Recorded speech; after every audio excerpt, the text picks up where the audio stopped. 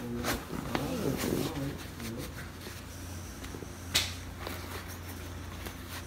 there a problem? No. Oh, okay. This is what Crocs wear today.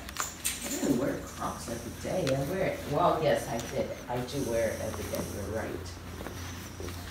You're right. Give me.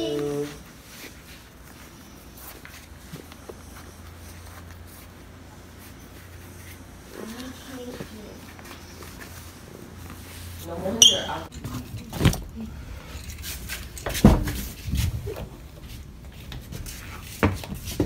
Good morning.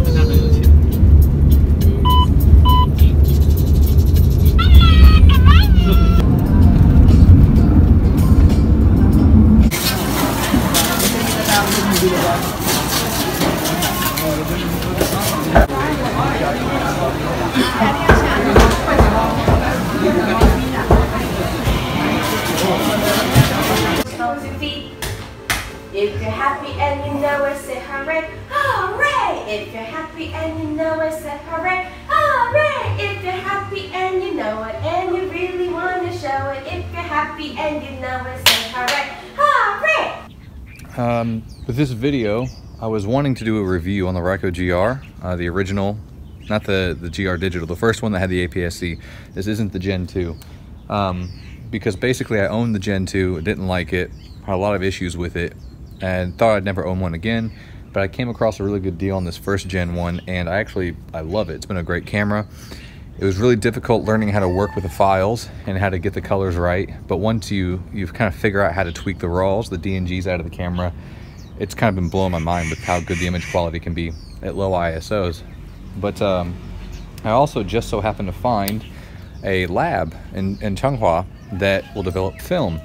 And I had some old rolls that I had from last year. I don't even remember what I put on them. So I went and I gave him those rolls last weekend. A few days later, he sent me the files, and I was just blown away. Like, it reminded me of why I love film so much.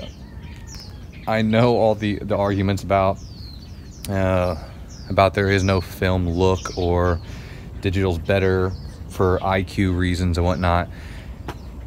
All I know is when I look at film, it has a very distinct look. It's not just the grain. There's something about the contrast and the way that it renders colors and the micro contrast and the kind of a 3D effect on things that it has a very specific look to it.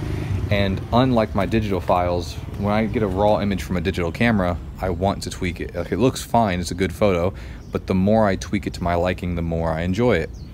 Whereas I was taking these just the straight up film images from this camera and other cameras, and it was just the negative that had been reversed to give you the image, and I didn't want to tweak it. It looked perfect, and I thought, well, maybe it can be better, and I tried tweaking it, and I actually didn't like it as much. I wanted to go back to how it looked right out of camera, which on its own is kind of a statement of itself, but it made me really excited. So today I've been trying to finish up this roll. I've got this Agfa 200 in here, Agfa Vista Plus 200, that I've been shooting for nearly a year. I loaded it in last year, and because I didn't know of a lab, I didn't push to finish the roll. Like, every few weeks, every few months, I'd take 1 or 2 photos and put it away. Well, now it's been like a year, and I still haven't finished this roll. So I've been walking around this little area and at the market, different areas, trying to just snap up some photos so I can get it developed. Really excited to see what's on there. But I ran into this problem. So I've been looking at my counter here, and I was at around 26 photos and everything was fine. And then I got to 28, and suddenly it started kind of grinding. The film advance here did not really want to move anymore. And then it did move, but it was kind of like jumping. And I thought, I don't know why that is. There's more than 28. There's more than 28 shots on this roll. It should be 36. Definitely not 24. So what's going on? Well, I just decided to try to force it like an asshole and keep shooting. So I just started shooting random stuff. I shot this, I shot that, I shot something over there, I shot some stuff here, shot some stuff there, shot some stuff here, just trying to get photos to see if it would stop at 36, and it didn't. Now it just keeps grinding past 36. So there's a very good chance that the last image on here will be multiple exposures with lots of, like, maybe possibly 8 different exposures on the same thing, so it's just gonna be blown out.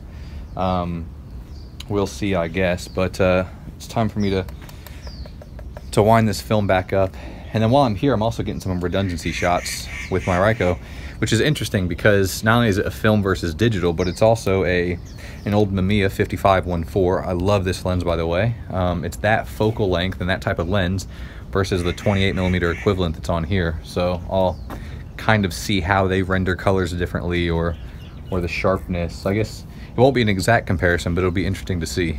一只脚先往前，屁股再来，这一只脚再过来，来吃饭喽！好。阿姨马上回来，拿出去。好，我这边一回来。阿姨当然是上课的样子，上课回来了。新蛋，我是说回来了。没有，所以要吃饭了。没有了，那个等一下吃完饭再吃，好不好？好，先去查东西。哥哥。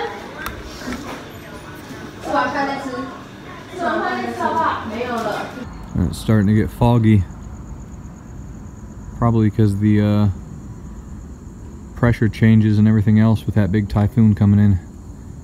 Getting kind of spooky. Alright, so I'm trying to finish up some of this photo editing from the Ryko. I had taken a bunch of photos at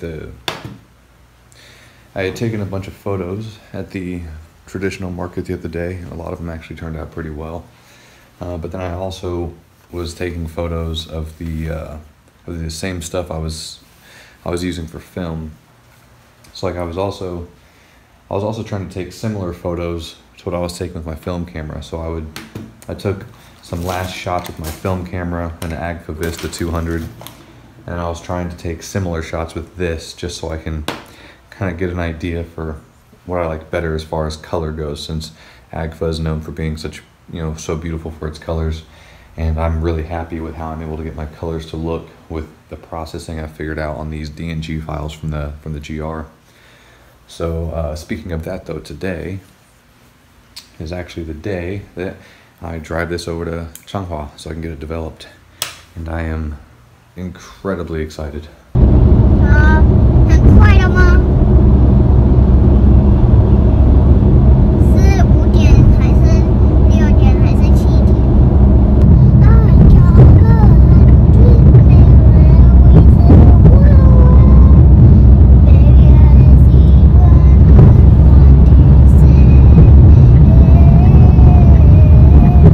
线上那个要传嘛，就是不是。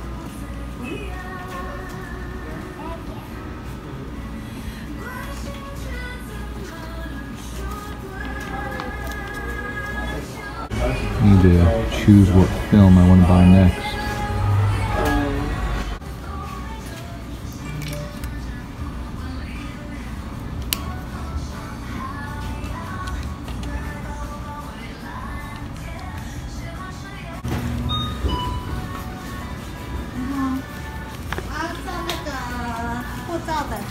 Okay, I ended up getting Vista 400, FTAR 100, T-Max 400, Vista 200, this Precisa 100, then HP 5 and Kentmere 400. I'm waiting on Ellie and Liam to come out of Family Mart. They're getting some snacks. I might surprise them by taking them to McDonald's over here. We usually don't eat McDonald's because it's fucking McDonald's, but might go today. Sounds like some French fries might be good, actually. Sounds kind of good. Oh, they have a new burger. 大薯大可乐 Taste of America. 然后 2 patties with a hash brown. Taste of America. 也是大 Obviously, that's the burger I'm gonna get. What'd you get for lunch? Pikachu. Pikachu for lunch? Yeah. You're gonna eat Pikachu? No. You just said Pikachu for lunch. No. Then what are you eating for lunch? French fries with. Ow! I just burned it.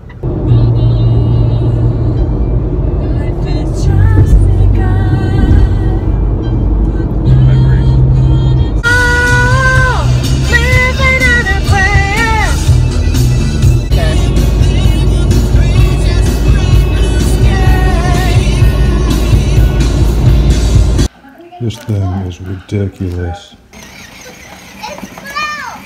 Very slow.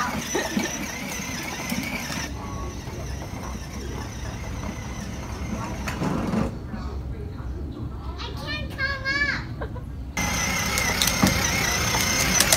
Dad, I remember you have the SD card for this. Yeah, I do. But this is gone. And is it old or young? Is it old or young? It's a new one, buddy, but it's in my camera right now. Oh. Oh. Actually, it might be in my bag.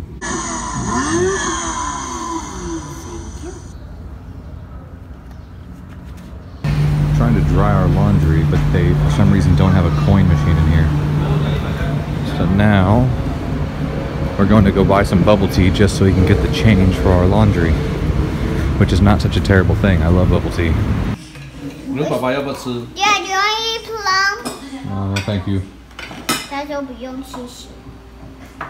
水我加，不用多高，我倒一杯给你。好， I love plum 等一下 drink. 给我倒一点就好。 This guy's been in Australia for like 2 years. Just casually walks in the back door like, oh, another deal. Nobody had any idea he was even back in the country. Alright, so I got that film back.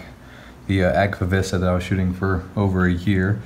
And these are completely unedited. I haven't done anything. I've just brought them into Lightroom so I can get a better look at them, maybe try some adjustments. But this is with no adjustments, straight out of camera. Just randomly picking up the camera and shooting for about a year.